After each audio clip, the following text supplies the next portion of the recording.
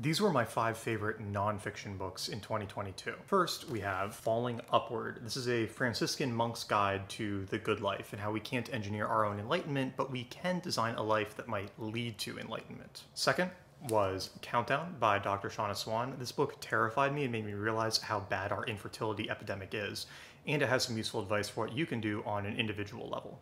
Third was The Comfort Crisis by Michael Easter. I loved how this book used a personal journey and struggles with alcoholism to show how our overly comfortable lives are actually making us miserable. Fourth was The History of the Peloponnesian War. This is actually the first history book ever written and laid the ground for a lot of the future history writing that came after it. Very cool to see the style back then and how similar our conflicts have been over time. And finally was Metaphors We Live By, which showed me how powerful our language is for shaping our interpretation of the world around us.